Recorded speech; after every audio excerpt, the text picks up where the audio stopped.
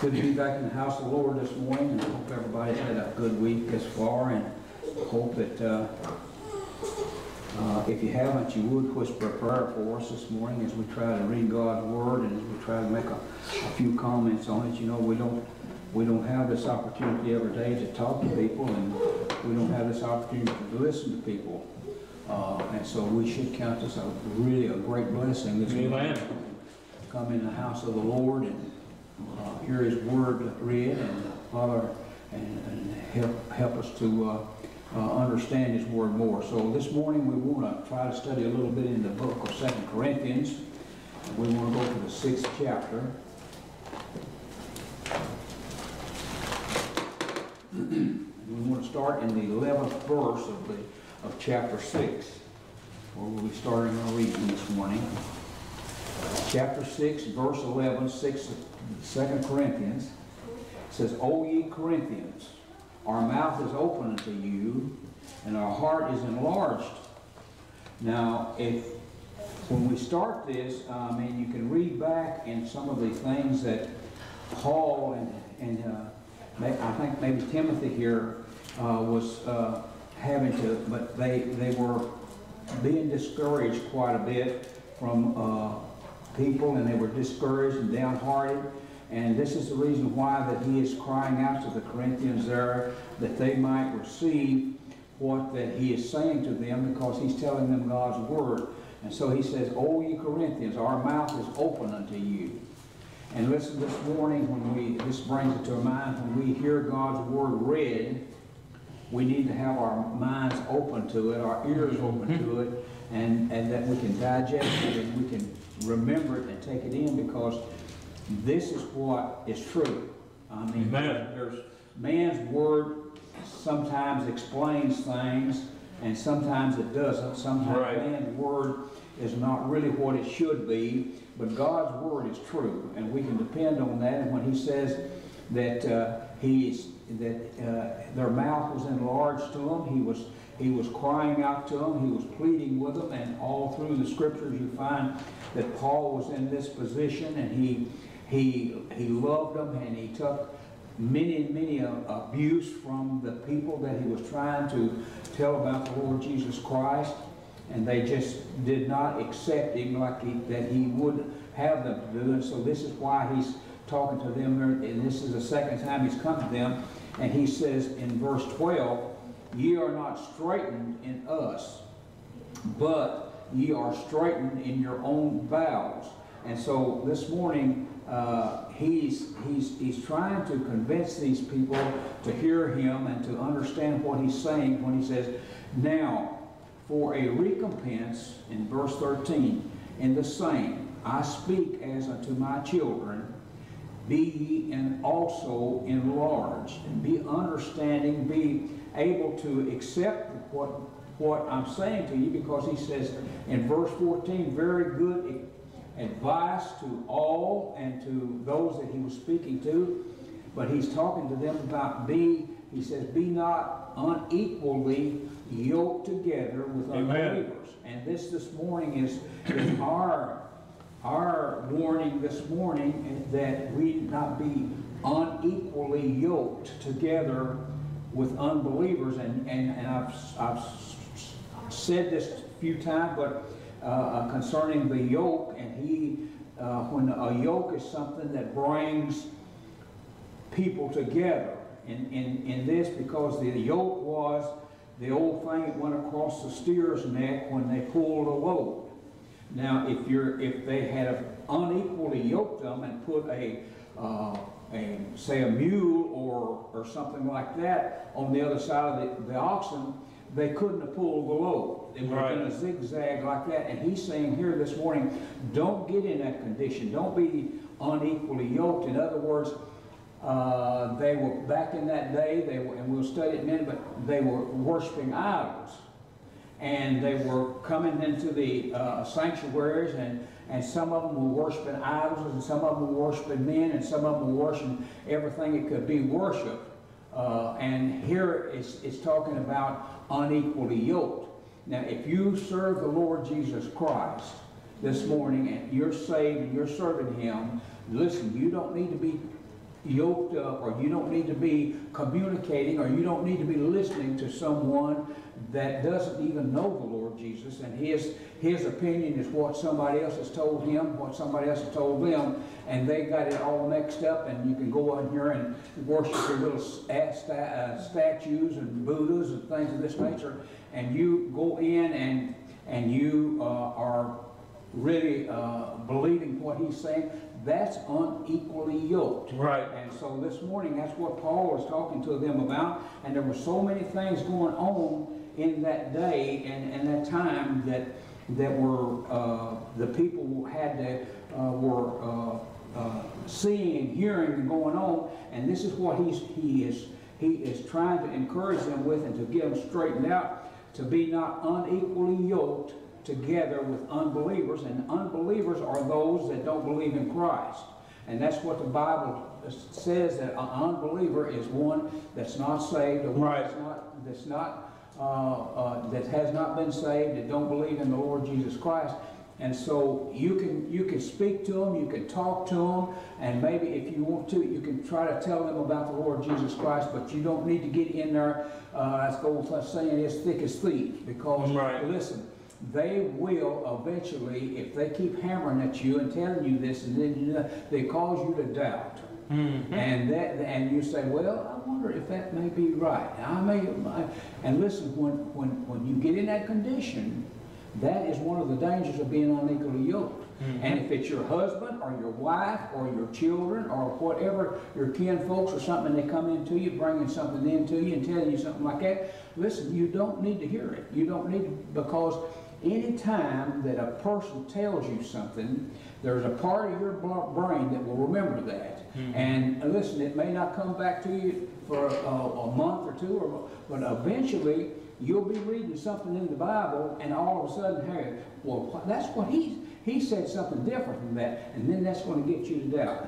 And so this is a dangerous thing this morning, to be unequally yoked. And so here he says, in the latter part of 14, he says, for what fellowship hath righteousness with unrighteousness? Now, there is no fellowship with the devil's, and we'll use it right here in just a minute, with the devil and with God. There's no fellowship there with you and with a lost person as far as God's word and all. There shouldn't be any fellowship. You can't listen to them. You can't take their word. So notice what it says about this here.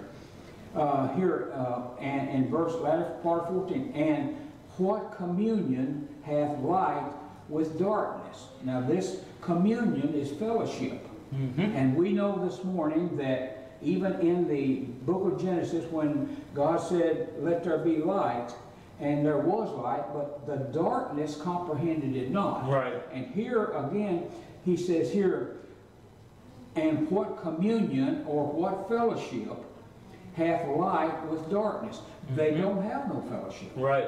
Because if one is there, the other one is gone. And that's the thing of it. This morning, if you're a Christian and you are serving the Lord, you do not want to have anybody to come in and tell you, well, Jesus Christ was just an ordinary person, or there was no Jesus Christ, or something like this. Because listen, you say, oh, that's foolishness. Yeah, it is foolishness in the sight of God. But the thing of it is, you're in the flesh, and I'm in the flesh. Amen. And listen, this flesh has a tendency to take what other flesh says, and that other flesh is, if it's darkness, it's not saved.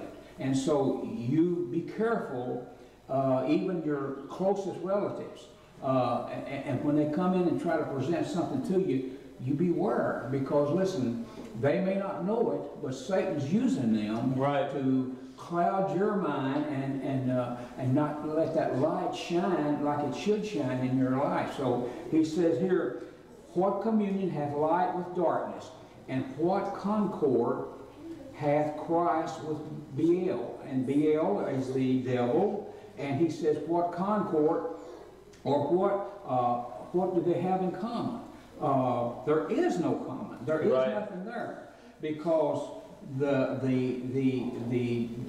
devil hates everything that God and Jesus Christ and the Holy Spirit stand for, regardless of what it is. He hates it. Right. His one desire is that he can bring one of us before God and say, now you see, he's sinning, he's doing this and he's doing that. Listen, that's the reason why that we have a Savior, Jesus Christ, that comes before God and says, I died for that person. And I'm telling you that my blood paid the atonement for that sin, because if it didn't, and we see where that the devil comes concerning Job. And he said, yeah, Job, you know, you set something around Job and I can't get to him. And so this is the same thing this morning when he comes to God. And listen, he's not bashful, because he talked to Jesus and he said, you do this and you do that. And Jesus said, get thee behind me, Satan. Right. So this morning, we need to be very careful about how we're unequally yoked, or how we associate with other people. And I'm not saying, hey, you need to turn your nose up at everybody or all your kin folks and just get out there and be a hermit or something like that. But listen, beware, because listen, what is going on is that your soul is the price, or the thing that the devil wants to interrupt in, or he wants to cause you never to accept the fact that Jesus Christ is your Savior and that he died for you. And if he can keep you away from these things and the thoughts of them, listen, he will. He'll interfere in any way he can. And so this being yoked with the devil is very, very, very dangerous. Notice in verse 16 or 15, and what concord hath Christ with Baal, or what part hath he that believeth with an infidel being an unbeliever? And he said, there's nothing that can go on with an unbeliever. If he's an unbeliever, he's just an unbeliever. He's lost and he's on his road to hell. And if the Lord don't speak to his soul, listen, that's where you'll wind up. And this is what he says here. He says, or what part hath he that believeth with an infidel? I hope this morning and pray that there's nobody here that would even consider even believing anything that infidel, because listen, it's out there, and all you have to do is just turn the TV on or go to some of these false churches, and they're teaching things that's false. And if it's false, it's false, and it's false. Amen. And so this morning he says in verse 16, and what agreement hath the temple of God with idols? Now listen, what he's bringing out here is that they put idols in the temple to worship. And back in the old days there, and he's asking them, what agreement hath the temple of God with idols? For ye are the temple of the living God, as God hath said, I will dwell in them and walk in them, and I will be their God, and they shall be my people. So here the temple, and what agreement had it?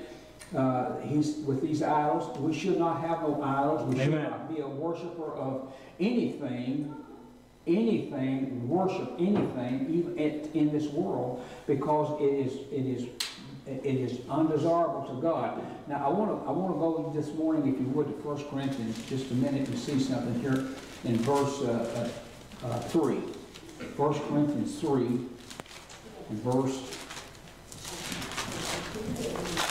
let's see if I can find it.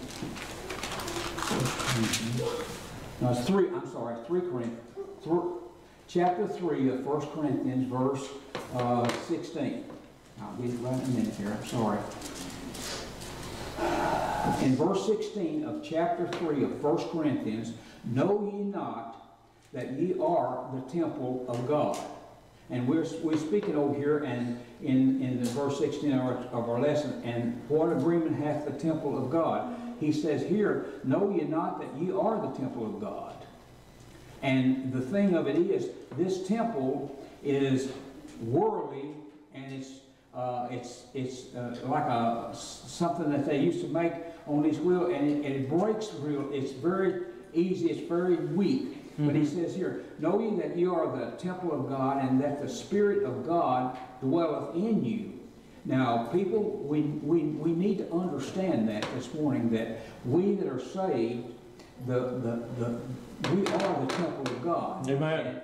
And this morning, that the Spirit dwelleth in us, and he says, and if any man defile or destroy the temple of God, him shall God destroy, for the temple of God is holy. That's you this morning.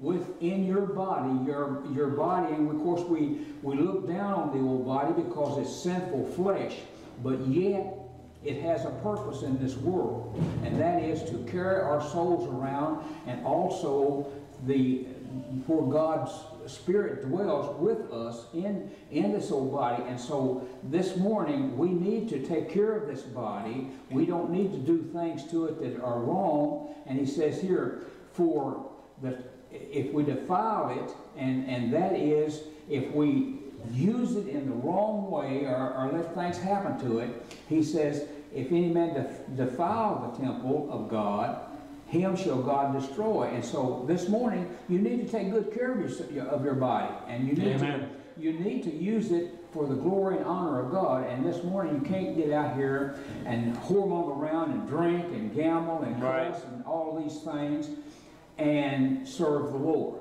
And it's a disgrace for people to do this. Right. But the thing of it is, they're unrighteous. And so here, and this is the reason why he says that he'll destroy it, because that person that dies lost, that body, and that body like it is now will wind up in a devil's hell. And here he says here, and God shall destroy it, for the temple of God is holy, which temple ye are. So don't never let nobody make you think that you haven't got something precious with this body, because it's the temple, it's the carrying thing of the Holy Spirit. Now let no man, in verse 18, let no man deceive himself.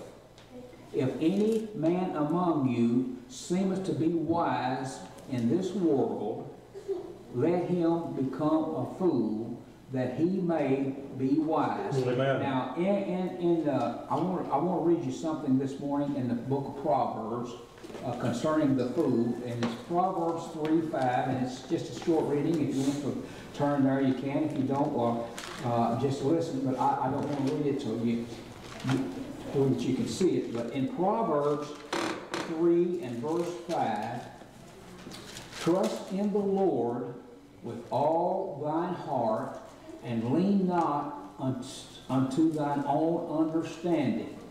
In all thy ways acknowledge him, and he shall direct thy paths. Be not wise in thy own eyes. Fear the Lord, and depart from evil. Amen.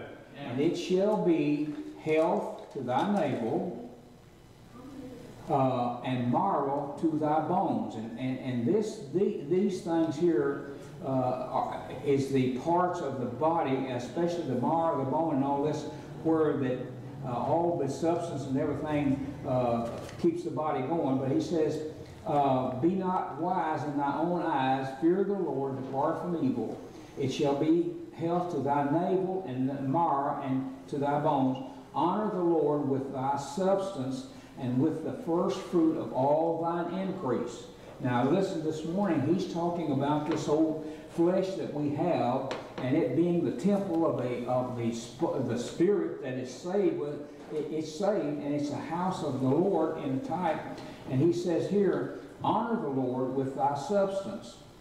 And that's with your ability to speak to other people. That's your ability to sing songs of praise to Him. That's your ability to pray. That's your ability to do anything that you do with the body. Do it in the name of the Lord. And he says, and with the first fruits of all thine increase. And that means this morning that we should honor the Lord when He blesses us with anything. We should honor Him with that, and we should help others with our increases.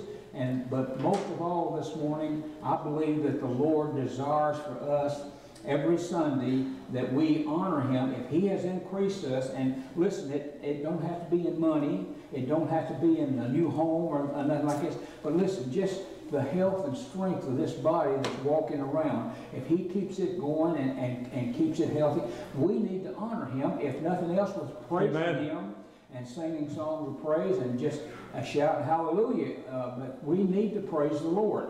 And notice, listen in verse 9. Honor the Lord with thy substance and with the first fruit of all thy increase, so shall thy barns be filled with plenty, and thy pressed shall burst out with new wine. My son, despise not the chastening of the Lord, neither be weary of His corrections. And so here's another thing with the body that we need to do, and that is not to despise the chastening of the Lord, because a lot of times He will chasten us through this fleshly body. He will chasten us sometimes through other things. But listen, we are not to despise that, because if we know that that's coming from the Lord, He is shaking our shoulder. He's wanting to get our attention and letting us know, hey, you're out of line. Right. You need to straighten up, and maybe your bodies are being defiled in some way, and you need to quit that. And so here He says, for whom the Lord loveth, He correcteth, even as a father the son in whom He delighteth.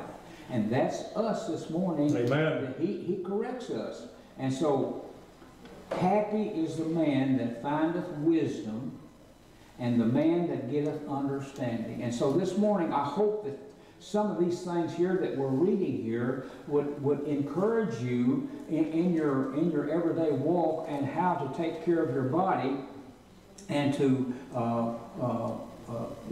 do that. So back in our lesson now, in verse 18 of the third chapter of 1 Corinthians, let no man deceive himself. If any among you seem to be wise in this world, let him become a fool. And that don't mean in the way of stupidness and all this, but listen, and Paul said he was a fool for Christ. And so this morning we need to take what Paul says and use it wisely, and we need to be, as the world would say it, foolish enough to believe what God says. Because listen, what God says is right, and the sinner out here does not accept what God says. And so this morning He's saying here, let him become a fool that he may be wise, for the wisdom of this world is foolishness with God. And this morning, those that are going along and saying that God's the things that we do to serve the Lord, and the things that we people will laugh at you and scorn you because that you try to support the church with tithes and offerings. Listen, it's crazy to people. People say, and even they try to attend church. I'm not going to go down there and give them all my money. But listen, what did He say over there? He said, your barns, I'm going to fill them up. You just honor me. You just honor me with a little of what I have given you, because hey, it's all mine to start with. And he don't make it that plain. But the thing of this, we as God's people need to understand and be smart enough to know that what we get out here and do. And we say, I work for that. Well, listen, maybe you did, and glory to you. But the thing of it is, where does your healthy body come from? Right. Well, it don't come from the world, because the only way the world will help you is to give you a pill. And so this morning, that's something we need to consider as we live this life. So here in verse 20, and again the Lord knoweth the thoughts of the wise, that they are vain, foolish. The the thoughts of the wise, and that's the reason why up in verse 18 he says, let him come a fool that he may be wise.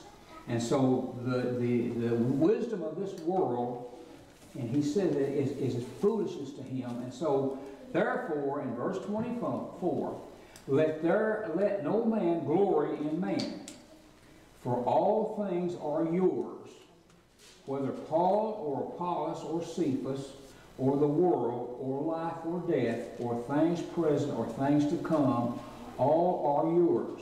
And ye are Christ, and Christ is God. Amen. Notice again, I want you to see one more thing in 2 Corinthians this morning, in the 4th chapter, I believe it is. We'll read something to you. And, I'll be through. 2 Corinthians 4. 2 Corinthians 4, 5.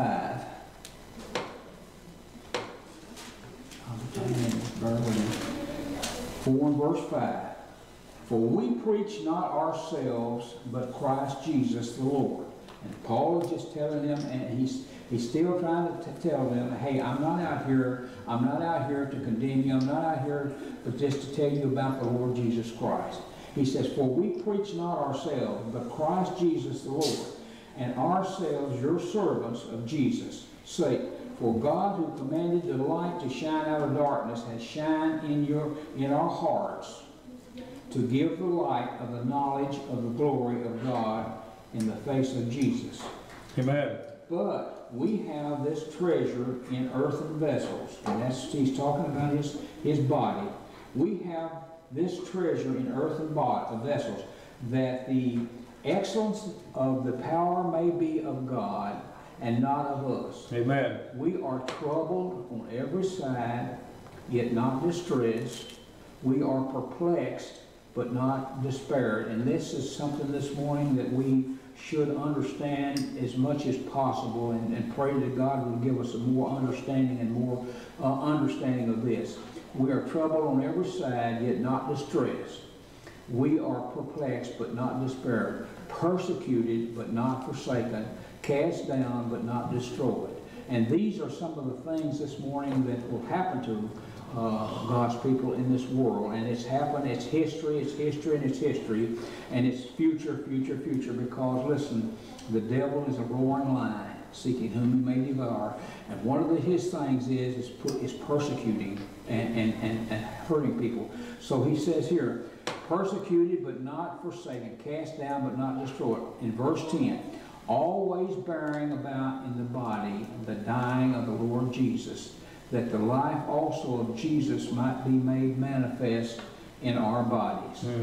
For we which live are always delivered unto death for Jesus' sake, that the life also of Jesus might be made manifest or revealed in our mortal flesh. And so again, it comes back to this temple that we have.